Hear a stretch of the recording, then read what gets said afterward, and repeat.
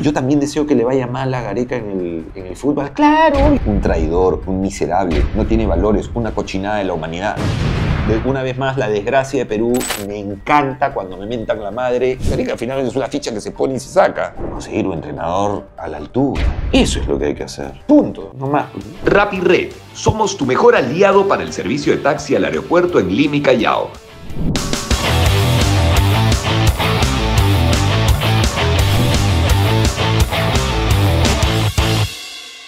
Gareca no es un traidor.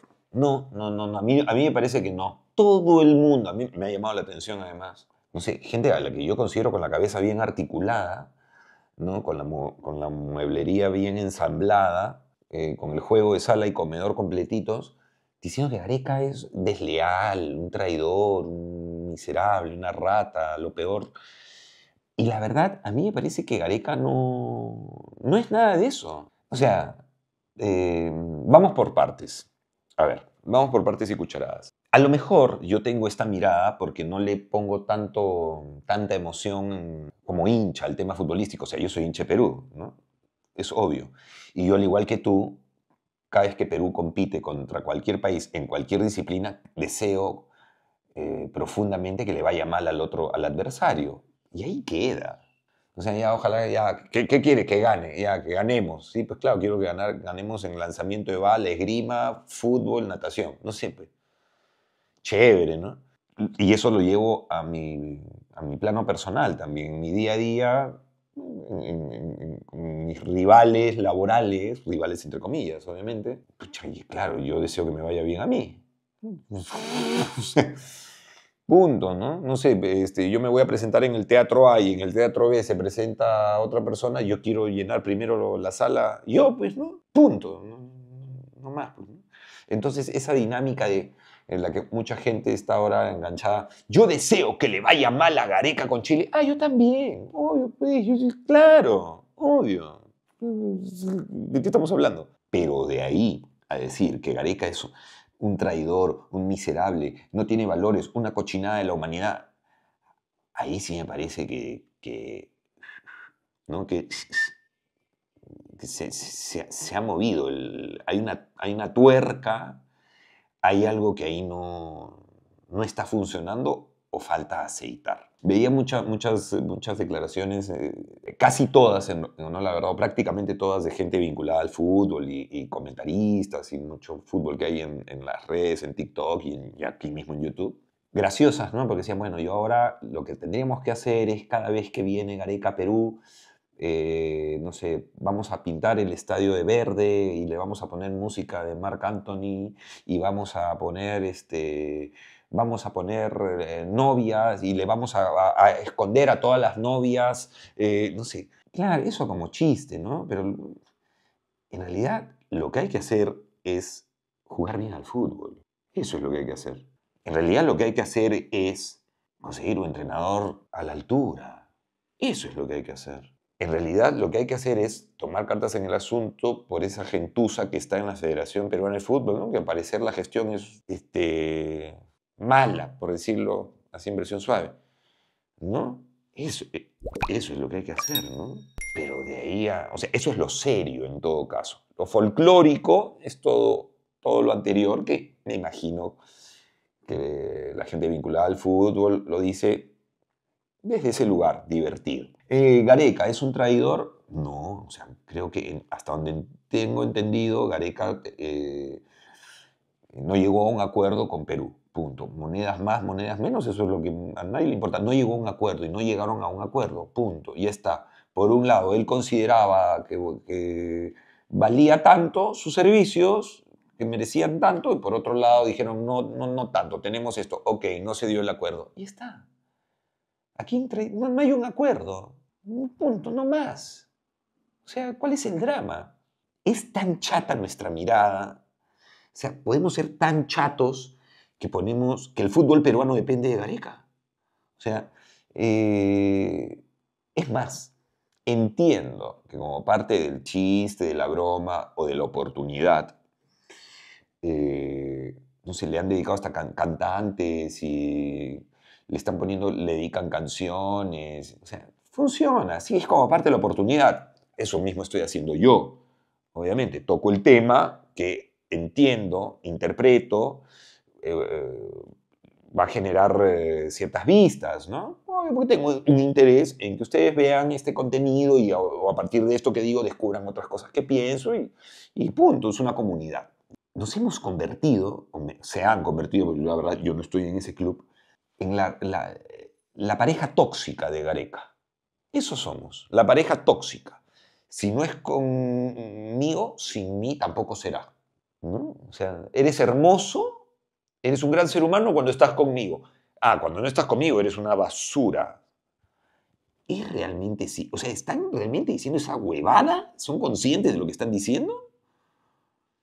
O sea, están con... ¿Es verdad eso que estoy escuchando? No creo. Que yo haya tenido un vínculo contractual durante durante un tiempo con una organización, que luego esa organización manifiesta ya no interesarse más por mis servicios y yo, que tiempo después tome los servicios de otra organización del mismo rubro, organización que sí quiere mis servicios, ¿me hace traidor?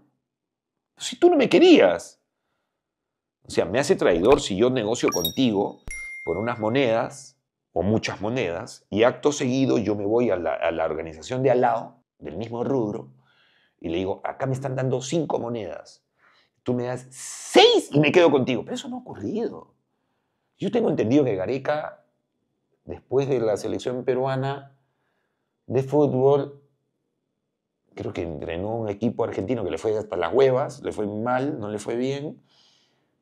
Y ahí creo que hubo un par de bullas, de movidas, de no sé dónde, no sé. Yo muy enterado del fútbol no estoy. Y seguro bajo eso también van a poder decir, entonces no opines. No, pues una cosa, no estoy opinando necesariamente de las jugadas, no, estoy opinando de esta mirada nacional de no, es un traidor, malo. Porque ya no es, porque no.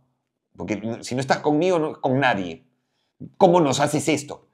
No sean chatos, en serio, gente, no sean tan chatos. O sea, digan en algún momento que es una broma. Les va a hacer bien, con todo cariño. Oye, pues es una broma. Pero no podemos ser tan chatos, repito, de además poner el fútbol peruano solo en manos de Gareca, ¿no? Y entonces de aquí en adelante él será el responsable de... No, lo responsable me parece a mí es mirar hacia adentro y decir qué está pasando con el fútbol peruano. ¿Qué ha vuelto a pasar? ¿Qué sigue ocurriendo? ¿Qué es lo que decía Gareca en las conferencias de prensa quejándose, ¿no? Diciendo que aquí no hay por dónde sacar jugadores, ya no hay de dónde, ya no se están formando, no hay ligas distritales, no sé, no hay de dónde, no hay una cultura de deporte, de apoyar el deporte. O sea, eso lo dijo más de una vez, ¿no? Eso es lo que hay que hacer, ir ahí. Ay, vayan y moléstense con el de la federación, no con Gareca. Gareca al final es una ficha que se pone y se saca. Entonces, claro, nos gusta más. Entonces, ahora vamos a ser culpables de una vez más la desgracia de Perú, Dios no quiera, si no llegamos al Mundial por culpa de... Y si es Chile no... Y acto seguido, otra tira de cojudez. Y se los dice alguien que está entrenado en hablar babas. Cuando me da la gana, yo soy una máquina de hablar babas. ¿Ya? Pero tú no puedes venir a decirme, o sea, sigues con el rintintín de que porque Chile, porque el pisco sour, porque... Si en cancha no ganamos las cosas nosotros, se ganan en cancha. Y lamentablemente nosotros en cancha no ganamos. Se tuvo que hacer una campaña que la hizo, si no me equivoco, Gustavo Rodríguez en su momento, el publicista, y creo que algo se generó en RPP, o el famoso día del pisco sour, para poner en valor, para que recién descubriéramos nosotros el pisco. Y sí, coincido, el pisco es peruano, ¿eh? De todas maneras, es una denominación de origen, y sí, pues, todo lo que se produzca fuera de ese espacio geográfico es cualquier cosa. Y coincido, en Chile, con todo cariño, hacen una cosa. Yo cuando he ido a Chile, me traigo botellas de ese líquido que ellos insanamente, en locura, dicen pisco, ¿no? Desde sus fantasías. Yo, fuera de bromas, yo me traigo botellas y me funcionan como muy buen desatorador. No saben cómo desatora mi water esa cosa, ese aguardiente que preparan ellos exitosamente Y además, lo recomiendo, sirve para limpiar lunas también. Pues a veces las lunas tienen una película de grasa, las de la calle, y yo limpio. Y también le echo al parabrisas, al depósito de limpia parabrisas en el auto. A mí me sirve eso, ¿no? Yo coincido en eso. Ellos están convencidos, pues, que esa cosa es pisco, ¿no? Pobrecitos, bueno, hasta que alguien se los diga. Pero la verdad de la milanesa es que esa cochinada que ellos toman, que están convencidos de que es lo que no es para ellos, la toman en cantidades industriales. Y nosotros, lo que sí es y es nuestro, no. No ganamos en cancha las cosas en el Perú, ¿me entienden? Y eso es bien doloroso. Entonces, porque ganar en cancha significa me hago cargo de esto, me hago responsable de esto. ¿Qué voy a hacer para cambiar esta situación? Entonces, como no ganamos en cancha porque no tenemos esos huevos para responsabilizarnos y cambiar lo que no nos gusta, culpamos, ponemos la pelota, la responsabilidad en el del frente. Ellos son los malos. Es una pena. Es una pena.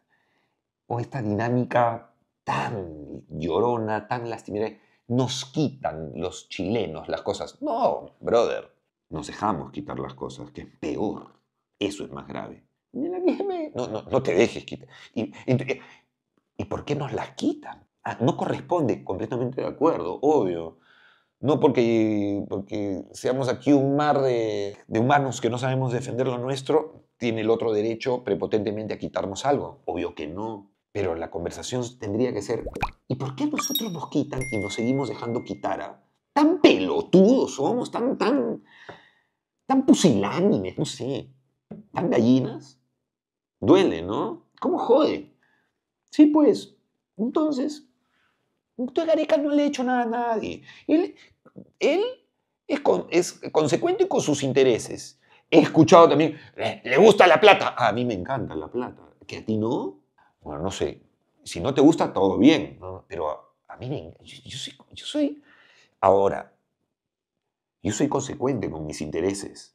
Pero no por mis intereses voy a pisar a alguien o voy a romper un acuerdo o voy a jugar a doble mano para obtener... No, eso de ninguna manera.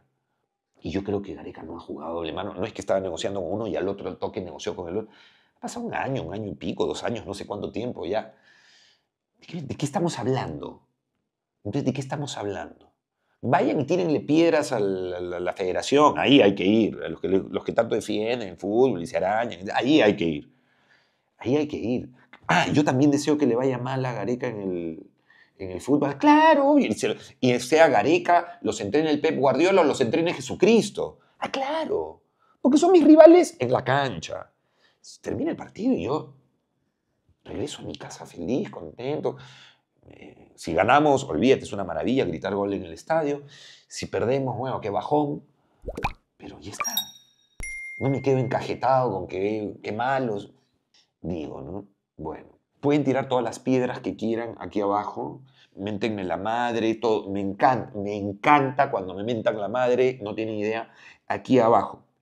Si me vas a mentar la madre en la calle, cuando estés solo, olvídate, méntamela, todo bien. Si estoy con mis hijitos, no lo hagas, porque acto seguido habla más de ti que de mí eso. Entonces mis hijitos sí me voltean, ¿qué pasa? No sé, es un pobre humano, ¿no? Entonces, eso. Por lo demás, todo bien. Vive el Perú, carajo. Este escritorio y esta silla, ¡tarán!, que son mis favoritos además, son gracias a Bella Casa, muebles de muy buena calidad y diseños únicos que perduran en el tiempo. Ahí les suelto el dato por si les gustaron. Ya sea un viaje de negocios o familiar, todo viaje empieza y termina bien con RappiRed Taxi. RappiRed.